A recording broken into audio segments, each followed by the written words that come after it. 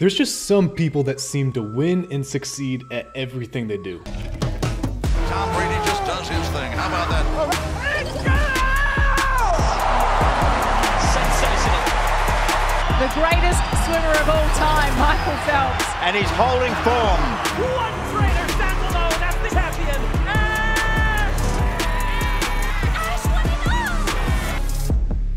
I've always wondered, how come they're always winning? How come? How come you think? And if you're like me, it's easy to look at those people and immediately start comparing yourself to them. Like, how many Super Bowls has Tom Brady won by now, and how many have I won? Hey Siri, how many Super Bowls has Tom Brady won? Tom Brady has won 7 Super Bowls.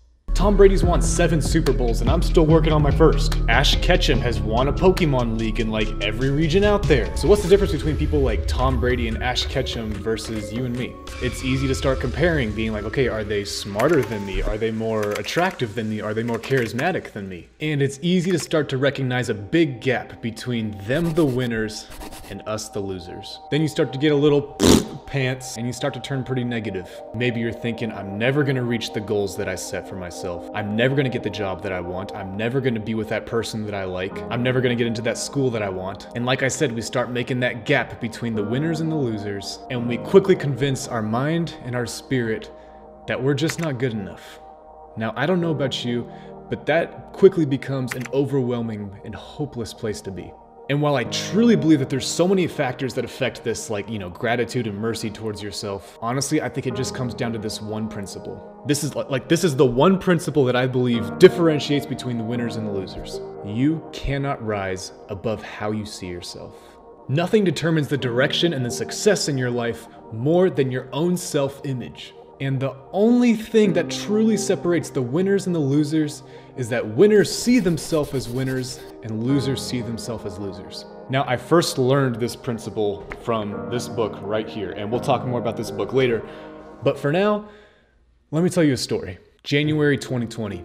I had finished the most successful year of my life, financially, spiritually, emotionally, physically, and I was so excited for what laid ahead. I graduated college and I decided to take a break on my business. I accepted a job with some super successful business people in Idaho, which is where I grew up, and I was so eager and excited to learn from them and to contribute to their fast-growing company. And so when I moved back to Idaho, my parents were living there, so I decided to temporarily stay with them just for like a month or so until I could find my own place. 2020 was just starting and I could not be more excited. But then, you know what happened next.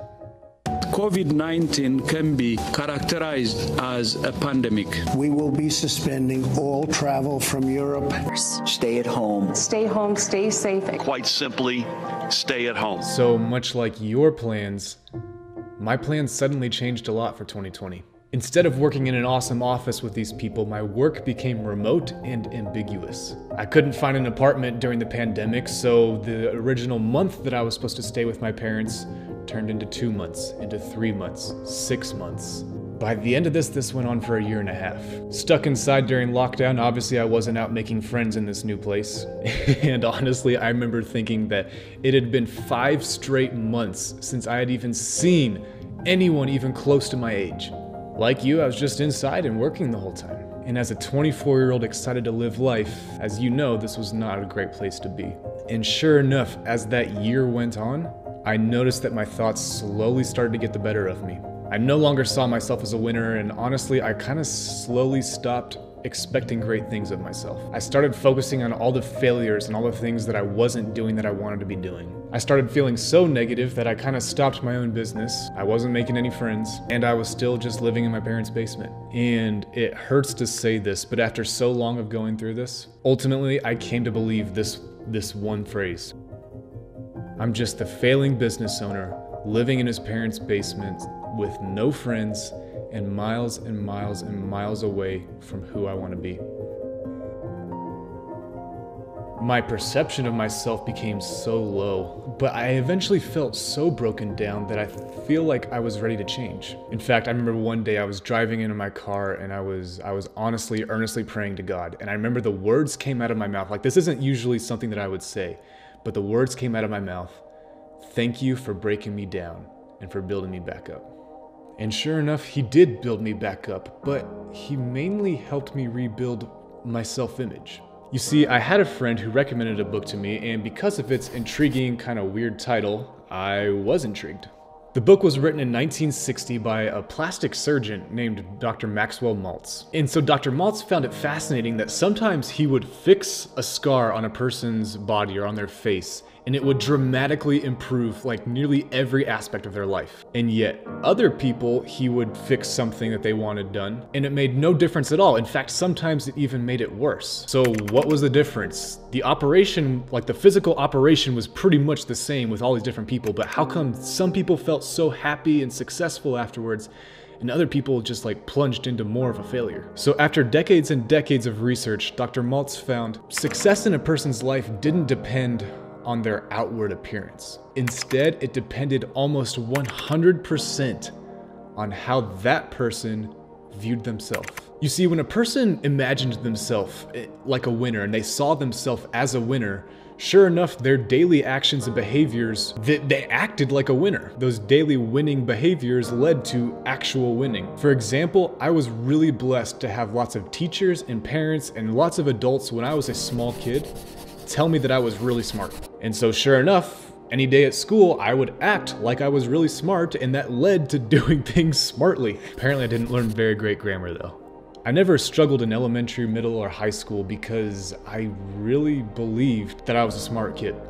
But you see, this self-image works the opposite direction as well. Like if you really view yourself as a loser, and you truly believe deep down that you are a loser, your actions and behaviors are going to follow that image that you have of yourself.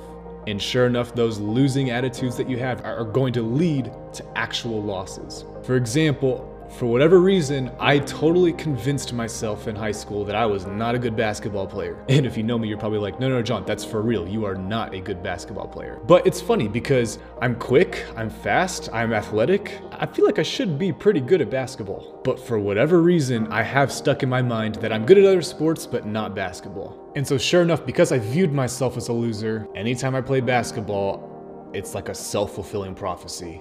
Okay, so self-image, but how does that work scientifically? Well, Dr. Maltz's reasoning was this. Our subconscious mind is the most powerful computer in the world. When it's given a goal, it accomplishes that goal automatically, like without any conscious active effort. Our subconscious mind is like a torpedo. When a torpedo is launched from a submarine, it's first given a target, and that torpedo is going to constantly be making course corrections to make sure that it arrives and detonates and intercepts at its target. Our subconscious mind is the exact same way according to Dr. Maltz. Whenever we consciously give and choose to give our subconscious mind a goal, then our subconscious is going to believe it and make it happen. It's instinctual, like we can't help but accomplish that goal, whether it's a positive or a negative goal, a success or a failure.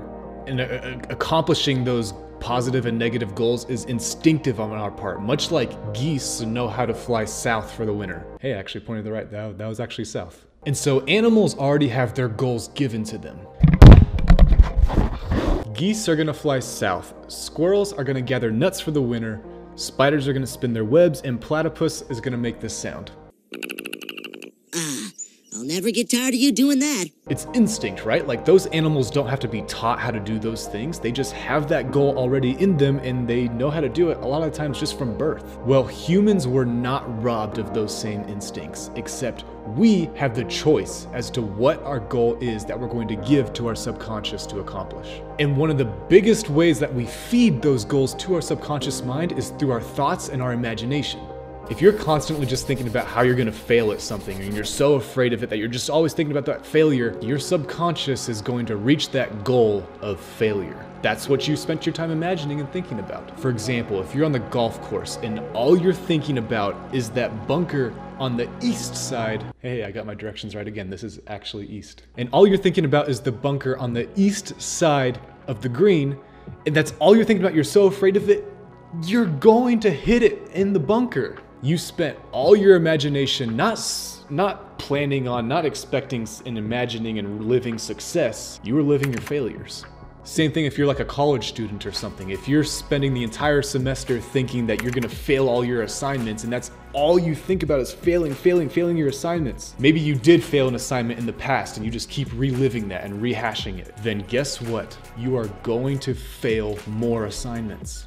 Or if you see someone that you like and you try to go to approach them, but all you're thinking about like, oh, what if they reject me? What if they reject me? Like, what if they aren't into me? Guess what? If your imagination is only focused on failure and that's all you see, then that's what's gonna happen to you most times than not.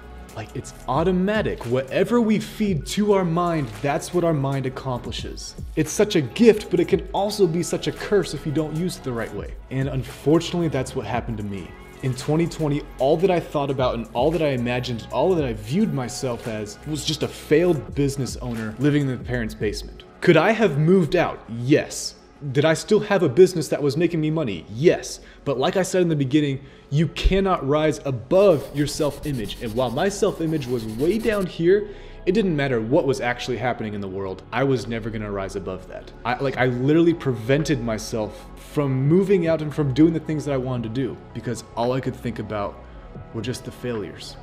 But like I said, I finally accepted that I was broken and ready to be rebuilt. Yeah, sure, maybe I had made mistakes, but I am not a mistake. Yeah, I may have failed at a few attempts before, but I am not a failure. Okay, yeah, I lost at a few things, but I'm not a loser.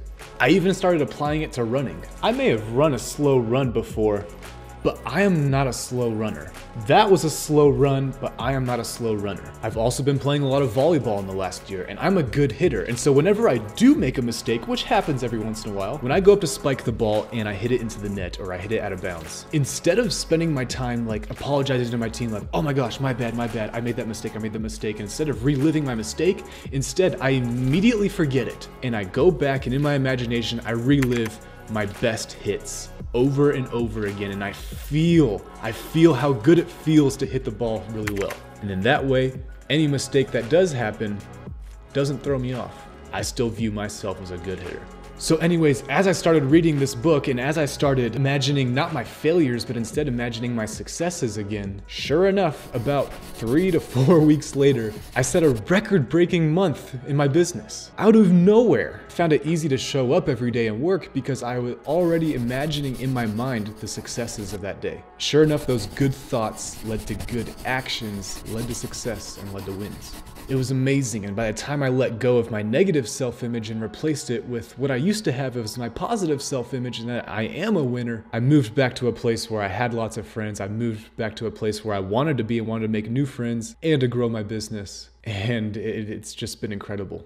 It's funny because all these things that I'm doing right now, I could have done a year ago or a year and a half ago, but because my self-image was way down here, I was never going to rise above that until I fixed that image. So I just want to share a few more things from the book. As you read this book, one of the many secrets you will come to understand is this. You can be happy now, as well as every single day you are working toward achieving your goals. When you discover happiness along the way, instead of expecting that you can only be happy once you've achieved a goal, then you've already fulfilled the promise of Psycho-Cybernetics. I noticed that once I started imagining the success, and not only just imagining, but feeling like the results and the feeling of that success right now, instead of waiting for some time in the future, when I chose to feel those feelings of success now, I found myself being successful now. Now in the book, there's a lot of like meditation techniques and stuff that it goes through. Some of them I really liked, others didn't really fit me, but that's up for you to decide for yourself. Okay, so here's another thing that I like. All your actions, feelings, behaviors, even your abilities are always consistent with this self-image. In short, you will act like the sort of person you conceive yourself to be. Not only this, but you literally cannot act otherwise in spite of all your conscious efforts or willpower. The man who conceives himself to be a failure type person will find some way to fail in spite of all of his good intentions or his willpower, even if opportunity is literally dumped in his lap.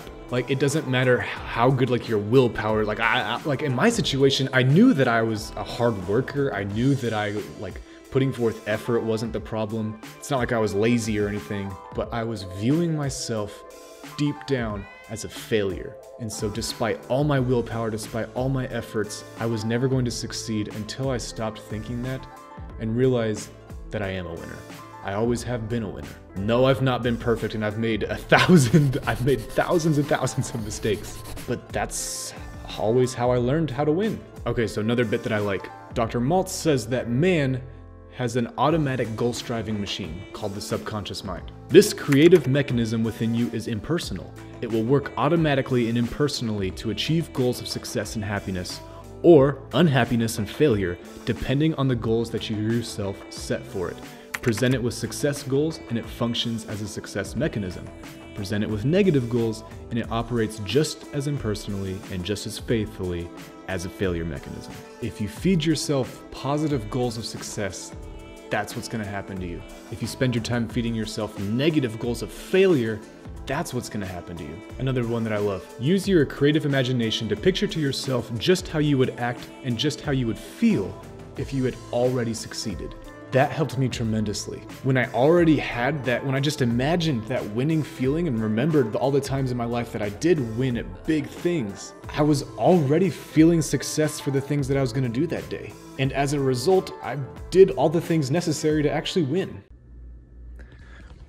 Hi, it's me, John. You may recognize me from the video you were just watching. But anyways, I was sitting here editing this video and I realized that I forgot one really important part of the book that I love and that I just had to share. We act or fail to act not because of will, as is so commonly believed, but because of imagination. If you're not doing the things that you want to do, it's not because you're lazy, it's not because you don't have enough willpower or effort. You just don't really see yourself as achieving those things. And until you can really believe that you can achieve those things, and you get that by doing small things to work towards those goals, like you're not just gonna believe it all at once, it takes time. But once you can start imagining successes, then the willpower and the effort just follows through. So anyways, back to the video. Like if we go back to Tom Brady, if all he does is just reimagine to himself all the times that he's thrown an interception or an incomplete pass, then his mind is focused on interceptions and incomplete passes, and that's what he's gonna get. So instead of beating himself up over it, he realizes that, yeah, hey, sometimes I make mistakes, but I'm gonna choose to imagine my successes. Instead of getting mad at himself, Tom Brady says to himself, he's going to choose to imagine his successes instead of dwell on his failures. Now, I'm definitely a religious person, and God said that he made man in his own image. That is the most important self-image of all. You are not inherently a loser. You are destined to succeed. You can't help but succeed at whatever you tell yourself to. Now, there's seriously, I wish I could just read you this book. There's so many bits to it. I can't even choose even a handful to choose in this video. But I really hope two things. One, I really hope you get a copy of the book. I usually do Audible to listen to audiobooks and stuff, but I found that it was kind of a difficult read or a difficult listen, and so I wanted to read it instead. And the second thing I hope is that you start viewing yourself as a winner. Because you can be if that's what you spend your time thinking about. I look back at any big thing that I've accomplished in my life, even small things that I've accomplished in my life, any big momentous milestone that I finally overcame and accomplished, I did so because deep down I knew that there was no other option. I knew that I was a winner, that I was destined for success, and that literally no power in the universe could stop me. Now there's other things that I want to accomplish that I don't know if I can. But instead of imagining myself failing at those things, each day I'm gonna try to just imagine to myself what it's gonna feel like when I do succeed at those things. Now, maybe I'll make a different video on different meditation practices and stuff like that, but seriously, you cannot rise above your own self-image. That's what makes winners win and losers lose, just based on how they view themselves. So, hope you liked this video. So that way more people can hear this message, please remember to like and subscribe. And this video is brought to you by PlannerVid. PlannerVid is the complete tool to grow your YouTube channel to 100,000 subscribers or more. It tells you what to film and how to film it. That way you don't have to focus on all the, techie research, technical stuff of YouTube. Instead, PlannerVid can tell you what to film, and that way you just have fun creating it all. I love every time that I log into PlannerVid and I can just ask it okay, what should I be filming next? Makes it a ton of fun. That way I'm just focused on creating videos rather than just spending endless amount of time watching other people's videos. So again, thank you so much. Remember to like and subscribe, and please, please, please take a look at how you view yourself. And remember that your self-image ultimately determines the success and failure that you'll achieve in your life. All right, well, speaking of self-image, I think I'm looking a little skinny actually, so I think it's time for a cheeseburger.